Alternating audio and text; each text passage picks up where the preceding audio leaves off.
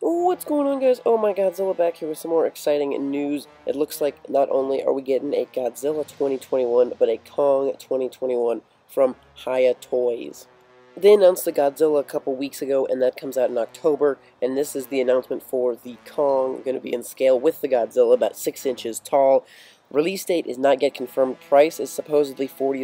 Godzilla's price was also supposedly $40 and then got bumped up to $50 when it went up for pre-order on Big Bad Toy Store. So I imagine this will probably be right about the $50 mark as well. From what I can tell, it looks like we come with 3 different heads, kind of a really open mouth, a closed mouth, and then a kind of snarling mouth.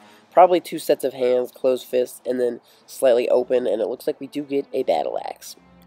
Guys, at the moment, we don't really know much more other than we're getting a 6-inch Kong 2021 figure from HIYA Toys to scale with their Godzilla. Release date, if you don't know, looks like price will be $40 to $50. I'd lean closer, probably to $50.